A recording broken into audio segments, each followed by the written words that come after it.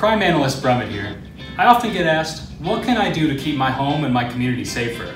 Well, one answer is to follow CPTED principles, or crime prevention through environmental design. The idea behind this philosophy is that it increases the likelihood that an offender will be seen, and it persuades him to choose an easier target. We do this in a few ways. First is surveillance. By keeping your landscaping and bushes trimmed to a lower level and keeping exterior lights on at night, you give the offender no place to hide. Second is access control. By having fencing around your house with a visible, locked gate and shrubs under your windows keeps prying eyes away from your home. Thirdly is territorial reinforcement. By keeping your lawn and landscape clean and tidy, having security signage and security cameras outside of your house, it gives off the impression that your property is well cared for and therefore well guarded. The more residents in our community that abide by these CPTED principles, the more likely we are to prevent crime.